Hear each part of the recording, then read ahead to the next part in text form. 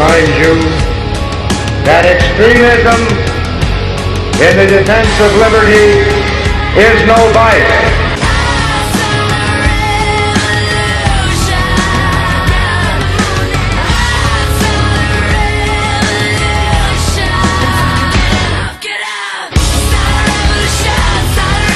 America's evil genius, Travis Cook, back with you once again. And since the last time we talked, since our last show, A&E networks have now backed down and lifted their suspension of Phil Robertson from the Duck Dynasty show.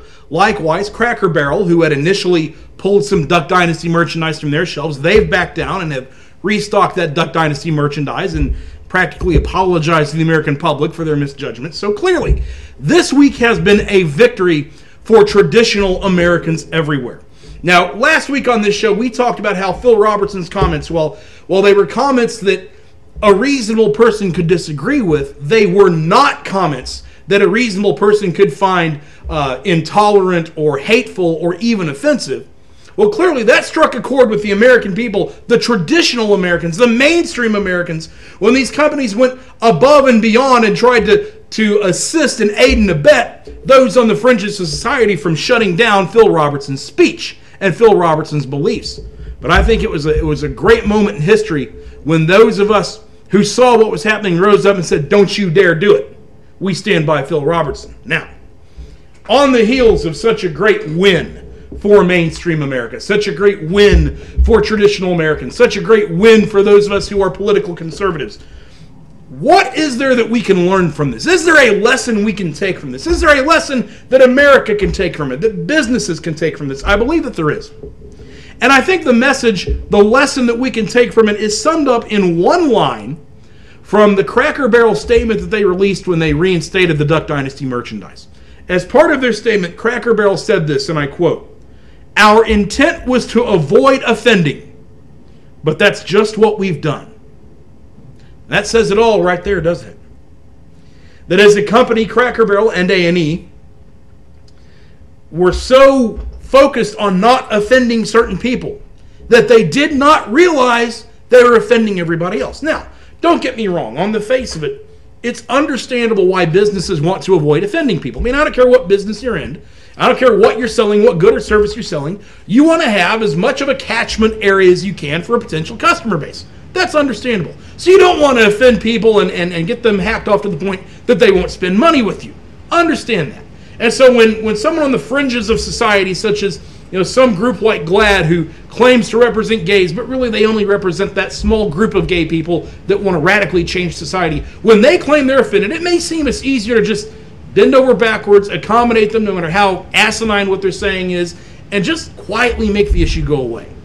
Or likewise, when a group like the NAACP that claims to represent African Americans, but really they only represent that small number of African Americans who are militant and who think society needs to radically change, when they get offended, it's easier sometimes to think that you can just accommodate them and it'll quietly go away. Now is like that the National Organization for Women.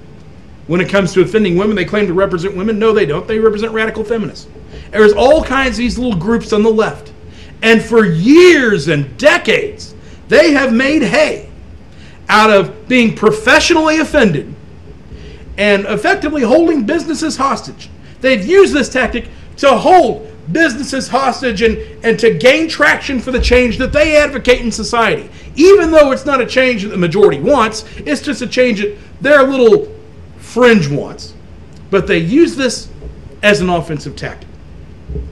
But what we're seeing after this Duck Dynasty episode is that traditional Americans and political conservatives of this generation have gotten wise to that tactic. And we are now starting to use those same tactics for good instead of evil. You see, businesses this week were confronted with a question that I don't think most of them have ever thought of before. What happens when you bend over backwards not to offend one small group of people, but that very action ends up offending a far larger number of people? True, there might have been a few gay people who were offended at Phil Robertson's comments, but there are far more traditional Americans who are offended at A&E's reaction to them and Cracker Barrel's reaction to them. And that, I think, is the story here. That, I think, is what we should learn. So now going forward, businesses are going to have to weigh the validity of appealing and trying not to offend these little fringe elements of society who pipe up every now and then. They have to ask themselves, if I kowtow to those small groups of people, am I going to hack off the rest of America? And you've got some evidence here that you very well might. Now, there's one more small part of this Phil Robertson controversy that I want to touch on. And be honest about it, this is a part of the controversy that really hasn't gotten as much attention as the gay part did, but I've heard a few people talk about it. And last week, Jesse Jackson was out snooping around trying to get some kind of FaceTime out of this and wanting to talk to A&E and so forth. I guess he saw a microphone around, he wanted to get a hold of it. And I've even had someone on Facebook ask me about this, so let's go ahead and touch on this. There were some people during this controversy who claimed that some of Phil Robertson's comments in the GQ article were anti-black, or they were racially insensitive, or they were negative towards African Americans. Racist in some way. Crying racism yet again. But is that true? Let's look at Robertson's actual words in terms of African Americans in that GQ article, and then let's make that judgment. Here's what Robertson said, and I'm quoting. "I never with my eyes saw the mistreatment of any black person, not once. Where we lived was all farmers. The blacks worked for the farmers. I hoed cotton with them. I'm with the blacks because we're white trash. We're going across the field. They're singing and happy. I never heard one of them, one black person, say, I tell you what, those doggone white people. Not a word." Okay, so digesting all of that, for those of you who think blacks should be angry with Phil Robertson over this, let me ask you a question. In what he said there, where did Phil Robertson ever say anything negative about African Americans? I didn't see anything there. All Phil Robertson said was that at the time, in the 1960s, where he was at, he did not witness any mistreatment of African Americans. So, to those of you who are offended, I'd like to ask you a question. What was Robertson supposed to do? Was he supposed to lie about what he saw? Was he supposed to lie about maybe what he didn't see? Was he supposed to lie about his own experiences during that point in history where he was at? Now, some of you are incredulous about this, and you think that it would be impossible for a man to live in the South in the 1960s and not see rife mistreatment of blacks all over the place. Much like me, you're probably of my age, and you've probably seen all the footage that I've seen from the South in the 1960s, where you see the water hoses and the attack dogs and the policemen beating blacks and the whole thing. All right, I've seen that footage too. And you probably see that, and let's face it, visual depictions are very powerful. They resonate with people. So you've probably seen that, and you probably think that was the case all over the South in the 1960s. But really, that's not true. I'm not denying that mistreatment happened and that it was widespread to some degree, but I'm saying that the footage you saw, the visions you have of the water hoses and the dogs and everything else, was the exception more than the rule. Now, some of you, your jaw is on the floor, but let me give you a little bit of historical information here. Think back to Martin Luther King Jr. And we've seen, of course, his the marches he was a part of and the demonstrations he was a part of in a lot of the big cities in the South back at that time. Birmingham, Memphis, a lot of places, all right? Now, you may be surprised to know, and it probably wasn't taught to you in school, that Martin Luther King, going with the idea of nonviolence as a way to advance his movement, that Martin Luther King understood that for his movement to work, the eyes of the nation would have to be upon it, that people outside the South would have to see it, they'd have to get behind him. And in order to do that, you've got to have a certain degree of violence demonstrated upon you that you don't react to, so that people will kind of sympathize with you and get on your side. And you may be surprised to know that initially King had some difficulty actually finding that in the South. What? You didn't read that in your textbook at school? Oh, it's true. Let me give you an example here. One of the first places that King went in order to get his demonstration rolling and his movement against desegregation rolling was Albany, Georgia. Albany, Georgia in the South.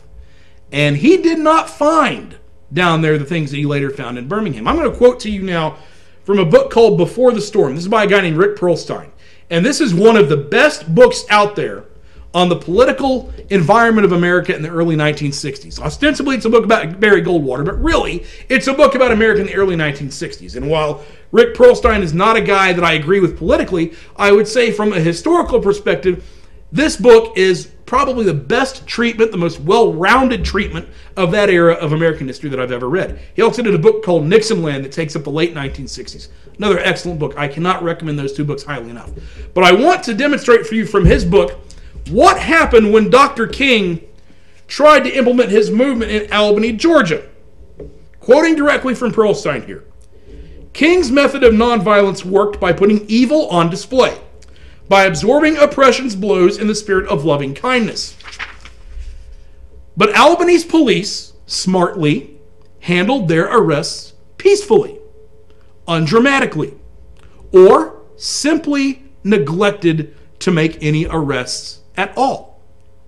In 1963, King decided the movement would do better in Birmingham. He counted on Bull Connor as a more reliable outrage to the nation's conscience.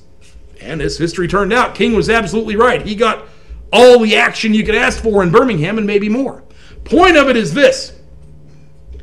If the violence that we've seen in this footage over the years has been relayed to us in our textbooks, if the water cannons and attack dogs and tear gas and all of these things was so prevalent, was something you would see every time you would walk out your door if you lived in the South in the early 1960s, then why did King have to go to Birmingham? He could have put his movement down anywhere and made hay. But the historical facts are that he couldn't. He had to go where the action was. Now, if you look at the African American population today, it's about 13 or 14% of the total population of America. Back then, it might have been a little bit less, but around 10 to 14%. Okay.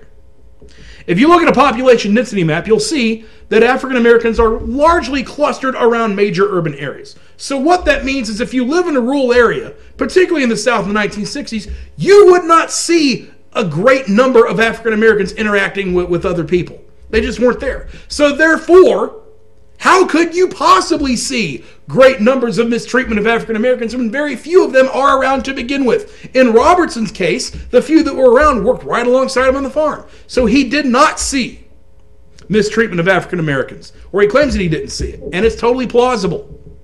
Now, I'll admit that if Robertson had spent a lot of time in a bigger city in the South back then, Birmingham, New Orleans, Memphis, then I would be more skeptical about what he says on this subject. But given that he was in a rural part of Louisiana, which was not where a great deal of the action that we've seen in later generations on the footage, not where a lot of that action took place. Not saying it didn't happen at all, but the key parts of that movement, the key protests and so forth were not there. It's entirely plausible that he may not have seen any mistreatment. So with that in mind, I want you to think about something. Are we really at a point in this society where individuals are expected to deny what they've witnessed with their own eyes if those experiences are not in concert with a version of history put forth by a group of academics and historians, many of which never lived in those areas, never had the same experience that those people had? Are we supposed to deny what we've seen, deny what we've experienced, just to go along with a version of history presented to us by outsiders, whether it's accurate or not? I don't think so. A reporter asked Phil Robertson a question about what he witnessed in the 1960s in the South. He gave you an honest answer, or at least an answer that if it's incorrect, we don't have any proof of it. That's all that happened. And surely he and none of us are under any obligation to deny what we've seen, to pretend that we saw something we didn't, to pretend something existed that we never were a part of or that we never experienced. That's called honesty. That's called honest historical recollection. And quite frankly, you cannot have a reasonable discussion of history without honesty. And it's scary to me that there's a lot of people out there who expect Phil Robertson and others to pretend that they saw things they did not see, or to deny things that they did see, just so that their version of history can be accepted as truth. That's it for this week. This is America's Evil Genius. We will see you next time.